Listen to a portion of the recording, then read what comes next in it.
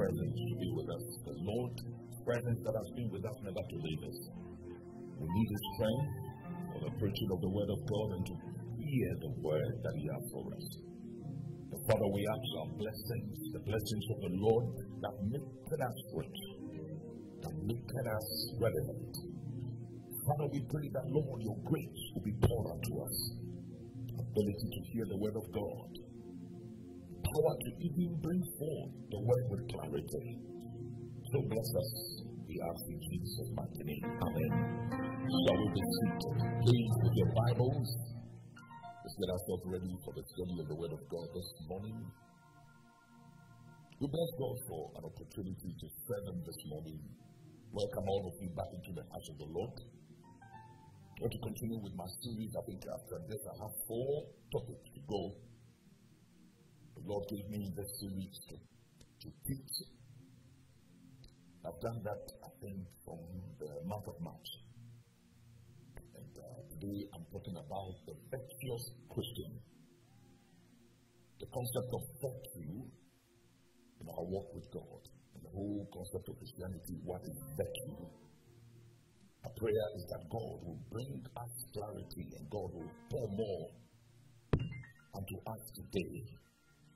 Beloved, the reason why I believe the Lord gave us this series is for us to be prepared for the coming of the Lord and also to be able to find our feet and find ourselves in a place where whatever we do, we'll be able to honor the Lord and at the same time be appreciable in the sight of God. The reason is that there are so many things that are fighting against our walk with God. So many things that are competing with our understanding into what is the simple message that God has brought to us, what He gives to us every day. And because of that, many are confused. Before we put it in general, normally talk about things that we need to know after salvation. What next? After salvation, do we need to work our lives or, negotiate our lives anyhow? But I think this series has brought us a whole lot of definitions of our lives as it's related to the expectation of Christ. Certain aspects of our lives as we relate to what the Bible says, the doctrine of the Bible. We spoke about the abiding Christian. How do we abide in Him? We spoke about the benevolent Christian. Not just giving alone, but there are certain areas that God expects us to do. What is the commitment aspect of your work with God? And so, taking out some of these topics helps us to be able to understand who we are. Number one, as Christians. Number two, it also helps us to evaluate ourselves whether we are growing in understanding or we are just flowing through. There are people who flow through. They flow through what Christianity is all about. It's a matter of getting up. When we talk about prayer, prayer is something that we just go through, talk to God, and we just talk to God without a purpose. And it doesn't matter what happens. What we do will be. Picking up some of these topics helps us to be able to understand who we are and what we need to know concerning our walk with God. So may the Lord help us this morning as we talk about some of these things. I pray that God will give us more insight. And I'm putting all this into a manual. It's a big manual. I am on page number 357 since I started. 357. I'm on the letter V, the Virtuous Christian, the concept of virtue in our walk with God. Amen. I want us to understand a few things when we talk about virtue. There are certain demands on us, there are certain expectations that comes with our walk with God. Ancient philosophers came out with a lot of things that they live with. But most of them, reading through, I realized that most of them were trying to speak out of their minds how they saw things and how they perceive things, without relating it to what the scripture says. Many Greek philosophers came out with what we call moral excellence. In fact, the word virtue denotes what we call moral excellence, which is expected of every Christian to walk with God in some of these virtues and some of these things that God has given to us. These are qualities that is expected of us. Those of us who heard me talk about Christian nobility. Christian nobility, there is a place where we see nobility of a Christian. I also spoke about the integrity part of your walk with God. These are quality lifestyles that God expects us to cultivate. God expects us to walk with Him not just as people that will not understand or will not walk with something that God demands from us. In other words, there are certain things that the Lord has given to us as a yardstick. And these are principles that God has given to us in the book called Bible. The Bible gives us standards, gives us an area where we don't just do our things anyhow, but we do it by the demands of what has been written here. And so the Christian tries very hard to walk according to what the scripture says, not what his mind or somebody is saying. I'm telling you to say that there are so many philosophies in the world today. All these things, you can look at them and some will be sound if you don't take care. It will sound very good, but might not necessarily be the standard or the written code or some of the things that God has access to do. In my study, I found out that, somebody like, Pluto, Socrates, people like, ancient philosophers that I just mentioned, came out with something. And they expected that human beings would live according to what they have said. We know that we came to rest upon the scriptures or the very word that God gave to us. That some people today, after acquiring much knowledge, believe that they must live on the philosophy of other people. And they ignore the demands of what the scripture has given to us. Beloved, what makes us Christians is the fact that God has given us a standard, a scriptural standard. When we talk about Christ, then we became followers of Christ because we were like Him. The early apostles behaved like Him, lived like Him, talked like Him, and therefore they earned the name Christians. So it's not about anybody's philosophy or human-generated philosophy. It has to do with Christian biblical standards. The term virtue, and before going that, we normally talk about things that are good virtues, and I've heard people who say, but this is not a virtue, this is not, good virtue. In other words, the word virtue then denotes what we call quality, which is the demands of the scripture. God expects us to lead a life that is unblemished.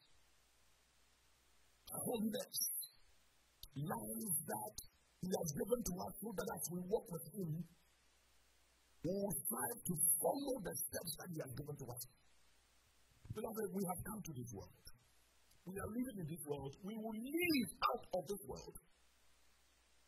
Now, as we are here, we are being managed. Those of us who have really subscribed to the faith, and we are Christians who call ourselves Christians who walk with the Lord, have been given the word of God, and this word of God is serving as a standard, a yardstick on everything that we do. So if we talk about forgiveness, for instance, you are a Christian. Number one, you are a Christian. And therefore, you subscribe to whatever thing that God has given to us. So forgiveness should not be something that you negotiate. Are you getting me? You don't negotiate. It's a demand. It is there in the scripture. Bible says, forgive and you shall be forgiven. And if you trust this word and if you believe in the word of God, what God has given to us is a virtue, it's a quality of a standard that God has given to us. So you don't struggle to forgive. As you walk with God for years, you ask the Spirit of God to help you so that these qualities that we are talking about, you cultivate them not in a day, but gradually you imbibe them, you really build them, and you really allow them to speak to you. So even as you have given yourself 20 years now, I expect that there are a lot of struggles that you have gone through, and that we have human beings, beloved. You will struggle through forgiving, struggle through this, struggle through that. But as time goes on, you seek to now settle on certain things. I have people saying that, Pastor, I'm praying that God will give me a heart to forgive. Okay, 5 years ago you told me this, and I expect that today. I expect that today you have overcome that. If you are still struggling to forgive, then there is a problem. Come on, somebody here. Then there is a problem. Listen to me. I believe that my calling is not to dwell on spiritual gifts alone.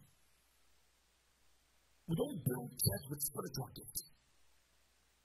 We build church with the word of God. Every man of God that has been called leads you to a place where, after much teaching, much information given to you, and after much prayer, you bring out the best. What the Bible talks about in Galatians, which is the fruit of the Spirit, you bear them. The embodiment of all these fruits and all the good things that God has given to us in the book of 1 Peter, we're going to read much of all the things that God has given. It's what we call Christian virtue. These are virtues, qualities, moral standards that have been carved by God. God expects it to manifest in you without struggle. I'll come back to married couples. You are a Christian. You have given your life to Jesus Christ. Jesus rules you. He rules your marriage, of course.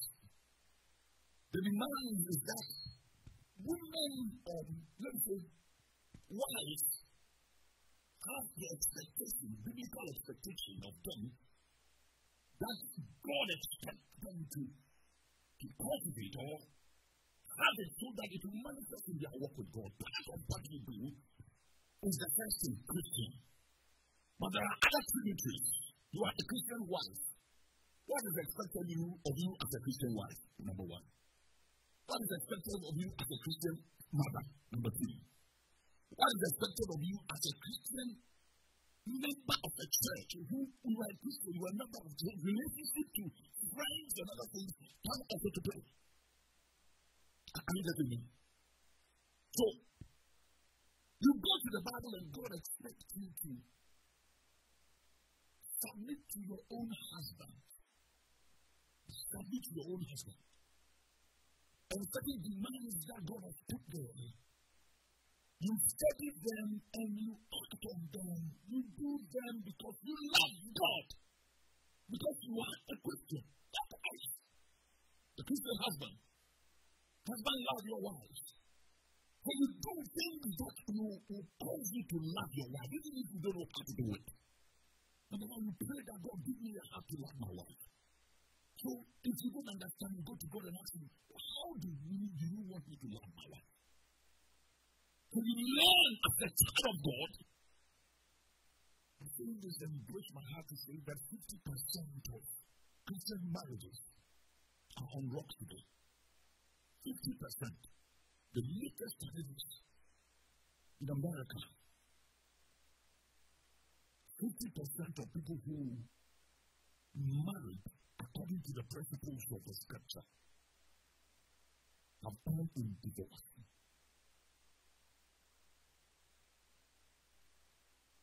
And about 30% are still struggling and trying to make a decision whether they should stay in or not. We must study and realize that if we say we love the Lord, we must obey His commandments. Virtues and patience brings us to a place to say that I don't like the way you behaved. But that's not to say that I'm getting out of the marriage. But to say that let's all sit down and let's work out. Because you see, two people from different backgrounds come together and begin to share their life together. Let me give you less about 20 years. It will take you about 20 years to be able to adjust. It will take you about 20 years. And you will enjoy yourself through the 20 years because, number one, you came in not as a saint. You came in with your burdens also. And therefore, we all bring our burdens back on the table and we carry the burdens back to the cross. And we ask the Lord to please help us. I love my wife. I love my husband. But please help us. I don't like the way he talks to me. I don't like the way he behaves. But Lord, help us. I can still enjoy my wife. I can still enjoy my husband. Even as the burden is still there and we are taking it to the cross. And as we go along, we break them little by little. We break them little by little. We break them little by little. See, a lot of these things have become prayer topics. We pray and make. And we worry as we pray for worldly things that many people will come to the Lord Jesus Christ. We have limited the prayer to certain things that we should have dealt with in the house of God according to the word of God. We have things that are broken and little things we should now pray and cultivate the power to heal, power to demonstrate the power of God. Now we have limited it to unimportant things. Pastors have now limited all these to pray for certain members that they will serve the Lord. Listen to me. If you don't want to serve Him, it's on you. If you want to serve the Lord, make a decision today. I like what Joshua said. So make up your decision today. If you will serve the Lord, let me know. If you don't want to serve the Lord, it's on you. It says, but as for me and my house, we have decided to serve the Lord. I love it. As for me and my house, I have nowhere going because this man has done me too good. Hallelujah. Do I have a witness here? He's done me too good. Good things have I seen. You know what I need to encourage somebody? Keep praying. And the answer will come. This God. This God is too good. It's too good. I love it. It's too good. If only you can come. I love the mercy part of God. The grace part of God. You don't come to Him because you are righteous. You come to Him because you are broken. And as you come, you submit yourself to Him and say, Lord, look at me. Not justice, but mercy. Lord, I'm not here to justify anything. Because the way I think is not even good. So I don't come here for justice. I came in for mercy. Oh, hallelujah. Another aspect of the virtue is that most of the things that we need will be done through you by grace. And if you stand and say, I don't have what it takes, you go to God in prayer, you will be empowered. Apostle Paul, with many weaknesses, stood for the Lord, a philosopher who believed in many things, but when God met him, he was a changed person. And he learned how to depend upon the Lord.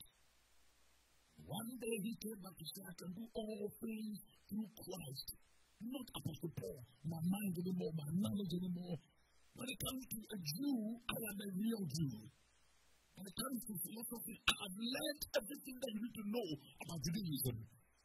But I've come to a place to know that I can do all things through Christ who supplies the strength. They will not give you the strength today. So praise the name of the Lord. Hallelujah. Come on, I say hallelujah. So the term virtue in Greek often refers to moral excellence, as I've just said, or goodness.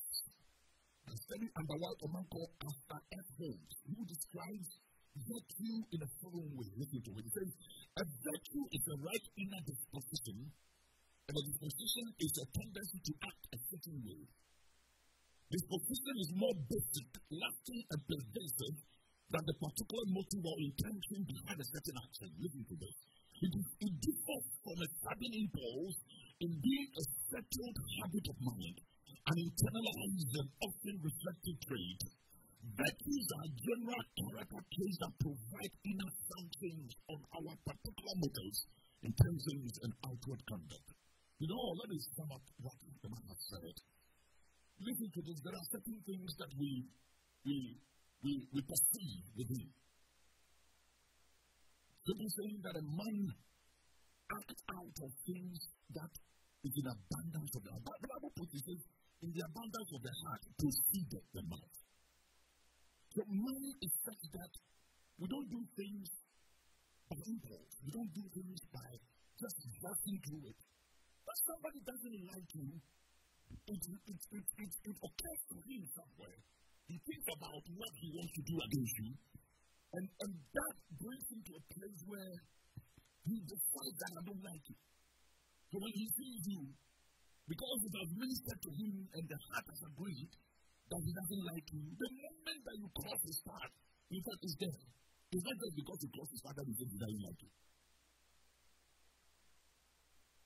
And that's what the Bible is saying. We must be very careful, because what gets in there is more dangerous.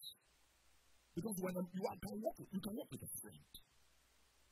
Now I'm talking about Christians now. I'm talking about worldly friends. He may have a different idea about you, thinking about how to slow you. But they pick up a mouth and a face. And as you laugh and you all laugh and everything is good. No. But the heart is far away. The Bible describes it in a way. It says it's like a dead man's tomb, which has been whitewashed. But when you get there, there are rotten bones in it. So, some of the things that we are learning here are helping us to understand that let what you have in your heart correspond with your action. Hello? That is to say that my heart is more important as a Christian and as a child of God. God deals with our heart. I've heard people talk about the fact that the motive of doing something is more important than just the action. But also, let me also say this. Somebody will say, well, I have some good intentions for you, but I will do something bad against you. God knows that my heart is right. No.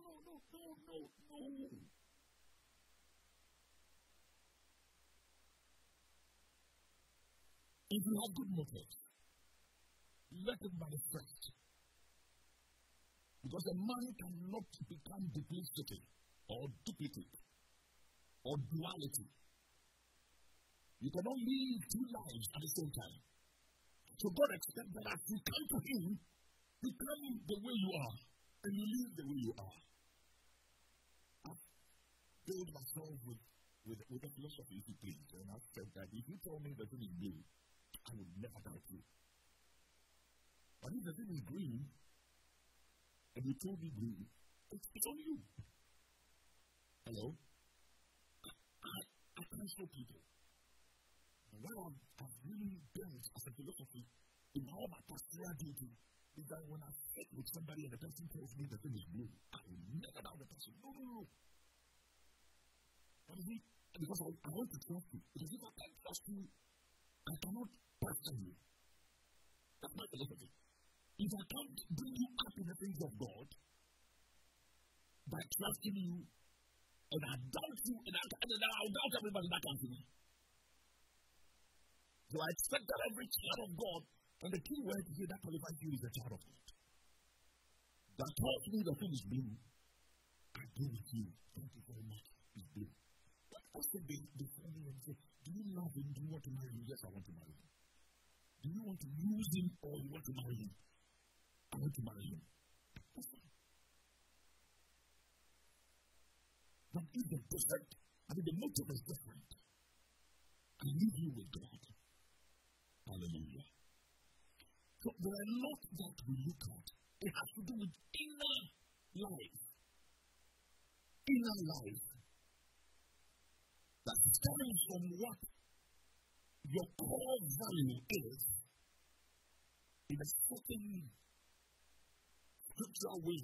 As you have studied the word of God and daily you are walking with God, God expects that you live a life that brings the good out of you, a habit that is cultivated. A habit that is cultivated. Which brings out nothing but the quality life that God has given to you. Hallelujah. Praise the name of the Lord. So Bible wants us to understand that there are a lot of things that as you are a child of God, you must cultivate. Go with me to the book of Philippians, chapter number 4, verse 8. The book of Philippians, chapter number 4. That's my basic or my premise scripture. Listen, it says, finally, brethren, whatever things are true, whatever things are noble, whatever things are just, whatever things are pure, whatever things are lovely, whatever things are of good report, if there is any virtue, if there is any praiseworthy, meditate on these things. Meditate on these things. Whatever things are true, opening it, breaking it, and looking for the true value of whatever you find yourself in. Nobility. See to it that your lifestyle is set way in a such manner where it denotes nothing but brings the best with gentleness, with nobility. Just think about it. Whatever is just, simplicity, whatever will bring the truthfulness of something. Whatever is pure, purity. Whatever is lovely. There are some things that are so lovely. Somebody sings and he sings good, is so lovely. And when you are putting your hands together for the person, do it well. When you are appreciating the person, appreciate the person well. It's lovely. Learn. Don't be a person who always at home fight any good thing that comes to anybody, or even comes to you. And some people, they have a lifestyle, even if the best is coming to them, they say, no, it can't come to me. It can come to you. Christianity does not put us in a place where we cannot enjoy life that God has given to us. The loveliness of life. Love pleasantness of life. It brings us to a place where you have to take your family to a place of vacation. Enjoy life. Scenery. Go to a place by a riverside and watch it and see the birds flying and look at what is happening. It revives you. The scenery revives you. Walk through some woods.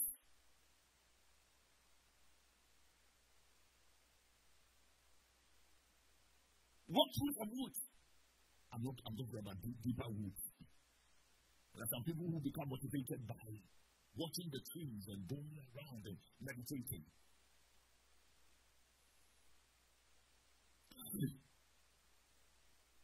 Lovely. Whatever things are of good report. Is there anything that will bring the best of good report? Rely on those things. He says, think about these things.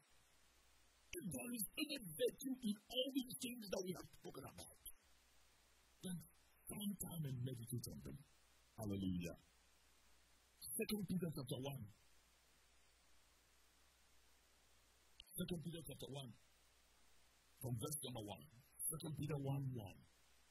It says, Simon Peter, a bond servant and apostle of Jesus Christ, to those who have obtained like precious faith with us by the righteousness of our God and Savior Jesus Christ. Grace and peace be multiplied to you in the knowledge of God and of Jesus Christ. Other philosophers found peace in things that we have never thought of. They believe that if you can think of something, if you can really put one or two things together, it will give you peace. But we receive peace, or we derive our peace from Jesus Christ and what the Lord has given to us. He says, grace and peace be multiplied to you. It was a prayer that Peter was given to his audience. And he says the knowledge of God, through the knowledge of God and of our Jesus Christ. Come on. And his divine power that has given to us all things that pertain to life and godliness. Divine power has given us everything pertaining to what? Life and godliness. His divine power, not your power, but divine power. That is where you don't deserve anything, but God gives you power to attain it. Where you don't know that is going to come to you, but God opens up a door for you. Where you have never, related to anything, God blessing, or a particular blessing that must come to you. But God, by way of divine orchestration, brings it to you. He says, by that divine power, He has given us all things that pertain to life and godliness. Life and godliness. To lead a godly life, God has given you power to do so. Divinely, He will empower you to live a godly life. He says, through the knowledge of Him who called us by glory and virtue. Who called us by glory and virtue. The Lord has called us by His glory and has given us quality of lifestyle, moral excellence to live by. Through the knowledge of Him. Nobody can become morally sound if he does not depend upon the word of God. Listen to me. If you give your life to Jesus, one of the things that the Lord will do when you become born again is inner transformation. He gives you power from within, from inside out. So I am born again, and I'm living the blessed thing that God has done is that from the day that I gave my life to Jesus, whatever target, whatever trap, whatever thing the devil did concerning my lifestyle, the Lord gave you power now to say that I can do all things. So you can rise up and say that I can overcome the sin of fornication, I can overcome the sin of thievery, I can overcome the sin of this and the sin of that. I can overcome these things because you are born again, you have been transformed. Power has been given to you to stand in and overcome these evil things that the enemy has purposed to bring to your life. Verse 4. By which we have been given to us exceedingly great and precious promises. That through these you may be partakers of divine nature. Oh my goodness. Hallelujah. Precious promises that God has given to us. So that we become partakers of divine nature, having escaped the corruption that is in the world through lust. Corruption. You will escape the corruption. That's what I'm talking about. You will escape all this corruption that comes out of lust. Lust of the eye, lust of the flesh, the pride of life. You will overcome all these things because the Lord has given you great and precious promises through Him. Through your born again experience, He gives you a divine nature. Somebody will say that in my old bad days. I want to describe it as good old days. There was nothing good to it. Because I had to do that thing that people that say that, good old days. What is good about the old days? Good, bad old days. The Christians cannot say that, good old days, we used to do this. No. God has given you a new life. And you being a good Christian must enjoy the new life that God has given to you. Because if you are not enjoying the new life, then there is something wrong with you. Hallelujah. Have you thought of the peace that God brings to you? There are a lot of people who are not born again, but they cannot sleep. Oh my goodness, they cannot sleep. Because they think by sleeping they will be dying. So, what do you just protect? Just think all life. If God has never protected it, can you protect him by your own power? Some also No matter what, they think that something bad is going to happen to them. What the Lord does is that when the Lord calls you, when the Lord gives you the power to live for Him, He gives you the power to depend on Him. You can sleep and sleep soundly. Praise God. Knowing that the one who called you is faithful, He will take care of you. Oh, praise God.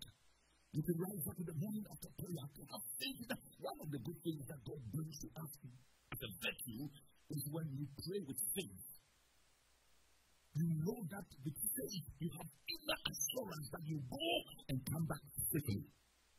Not because you are a special person, but because you have a God in whom you have trusted. Praise God. Hallelujah. Praise the name of the living God. Continue. I don't ask you to stop. Why?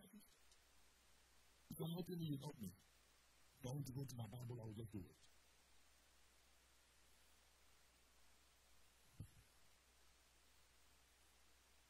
Okay.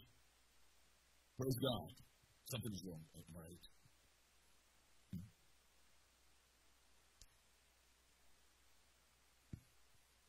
Give me 5.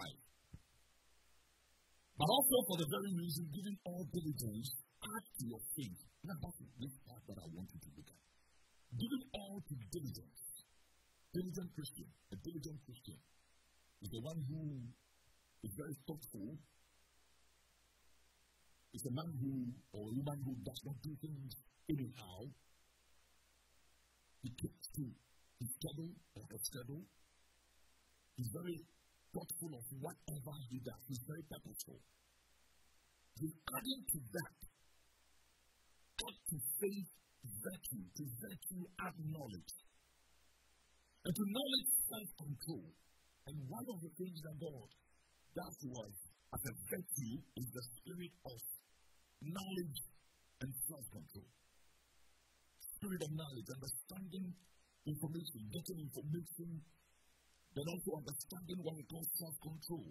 Controlling situations, being temperate, understanding things, being thoughtful before you act, thinking about a lot of things before you do it. To self-control is an act of perseverance. Give long room to be able to deal with situations. Don't act on, process. Don't just be quick to make conclusions. Execute conclusions. Give yourself much time, understanding your wife, your husband, in a discussion, in a conversation. You who do not have a heart to accommodate things, one of the things that the Lord will do is when Jesus comes into your life, He gives you power to persevere in the face of hard situations, in the face of unbearable situations. He gives you power to persevere. When the enemy will rise against you, you know that at the end of it all, the Lord is going to manifest Himself in a mighty way. So you keep persevering. It's very difficult for a Christian to live in a life of perseverance. Listen to me. In the hardship is beating you. Everything from every side is beating you. People are making mockery of you. People are saying a whole lot of things about you. But it is expected of you as a child of God to persevere. Hallelujah. So we persevere, perseverance, put one, godliness. Hello? Godliness, very, very important. Godliness.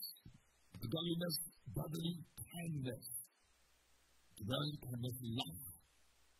The godliness which is a life of godliness. In other words, the first GOD talks about living a godly life, living like God.